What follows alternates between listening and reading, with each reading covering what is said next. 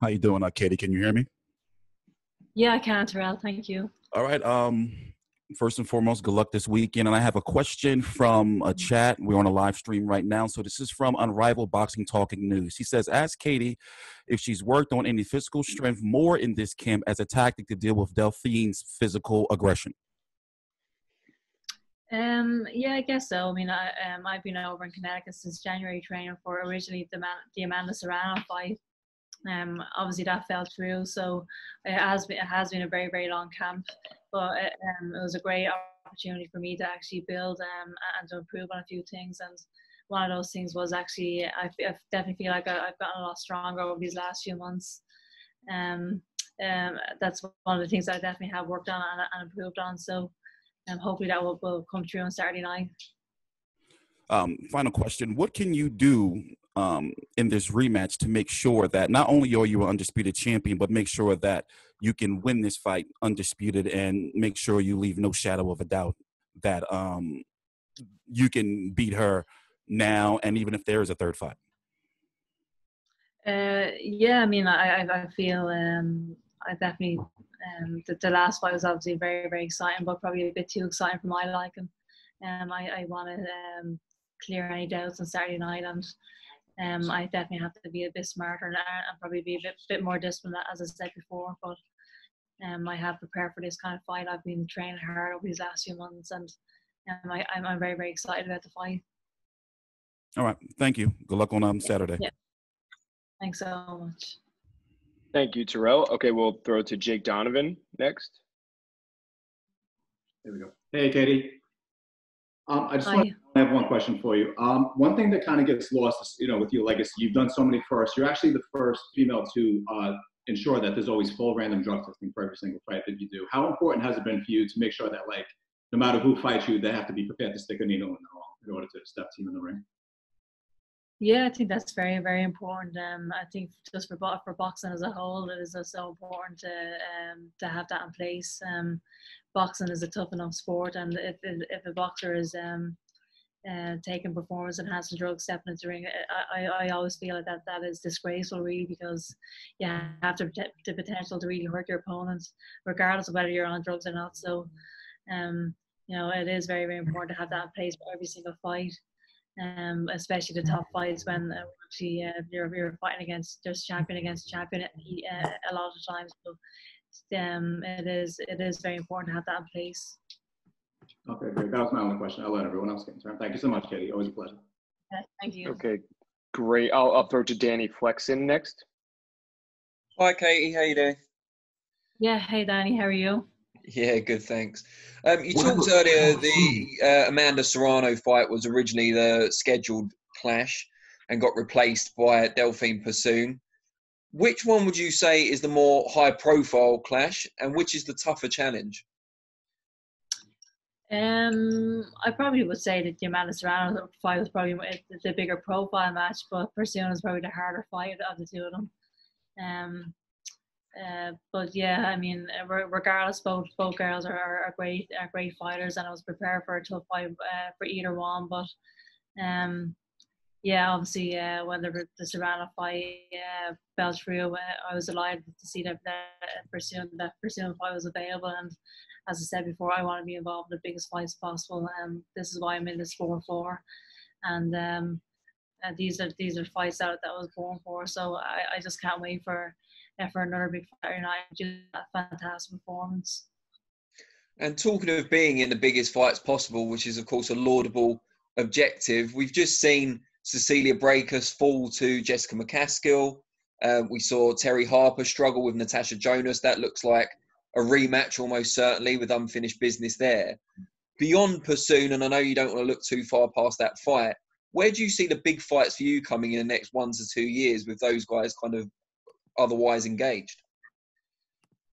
I think there's huge fights out there for all of us. I think that's why in and around the lightweight division there's quality girl after quality girl. So there's a lot of great fights available for me. But as I said, I'm just focused purely on Saturday night. We can talk about the future after Saturday, but there's huge fights out there available for me.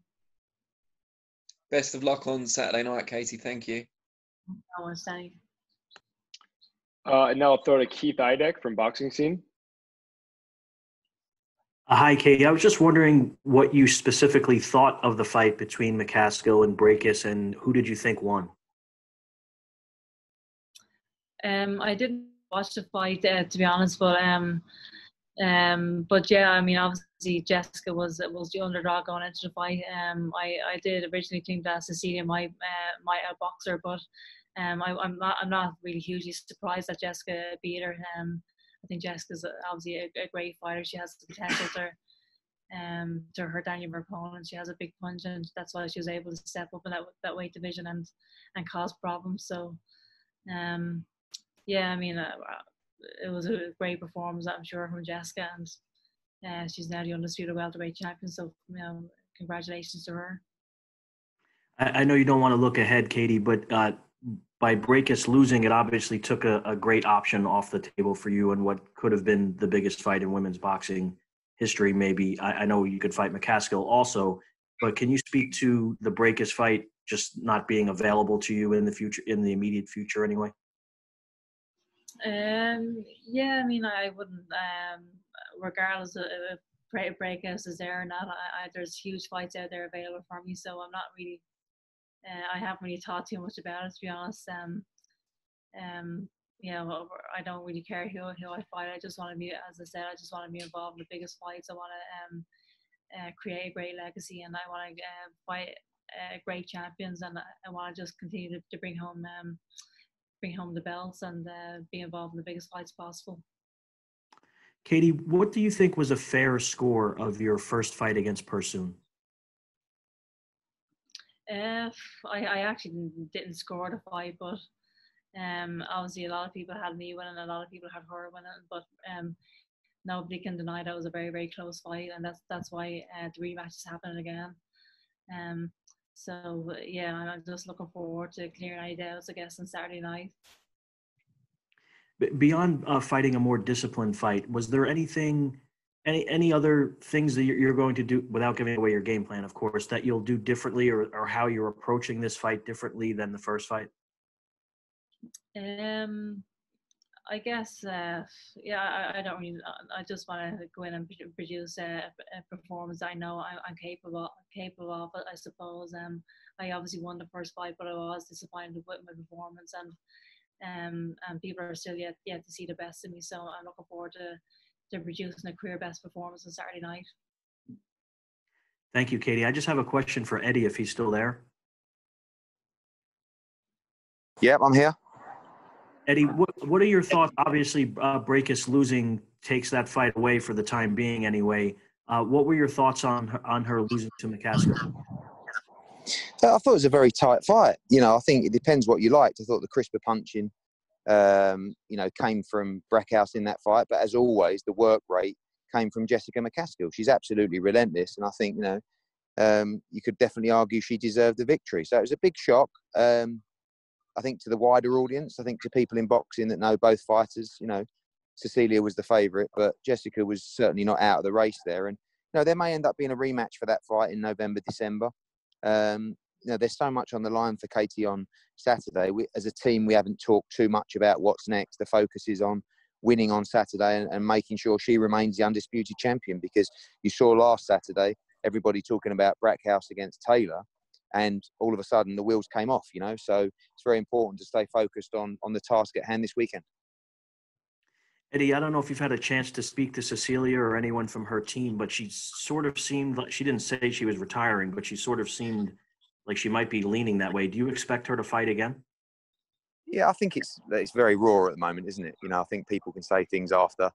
It certainly sounded like it could be a potential retirement speech, but, some of the conversations with Tom Loeffler make me think she may fancy the rematch for that fight. So it's early days, but, I'm guessing we'll catch up with her this week and obviously respect any decision and support her 100%, whatever she decides to do. Thanks, Eddie.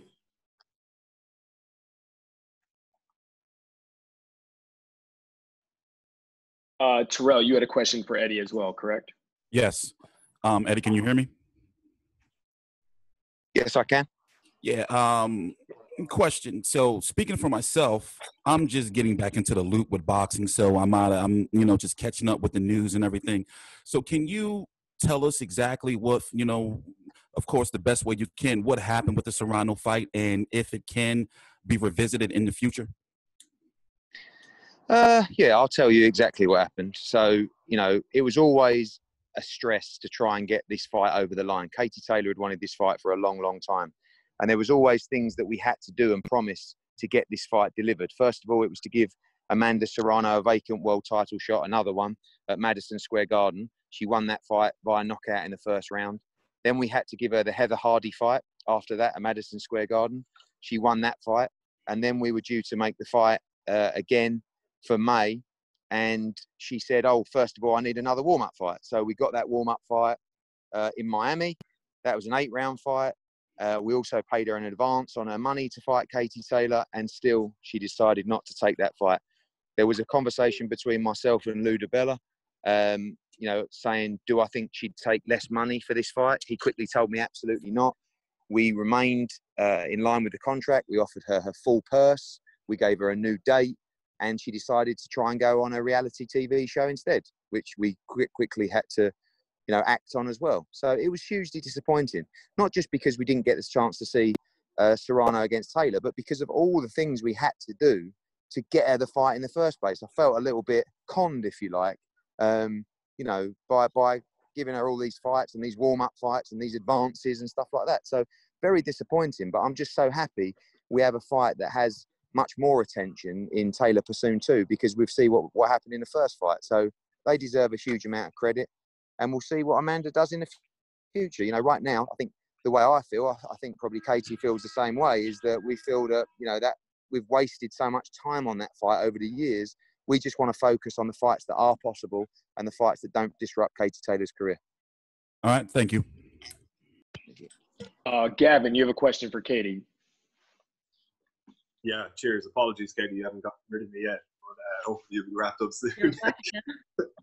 I know, ahead of the last fight with Persoon, it was an undisputed title fight. So certainly in Ireland, the temptation, I think, among boxing fans or even sports fans and probably media as well, was to compare it to 2012 in your Olympic final.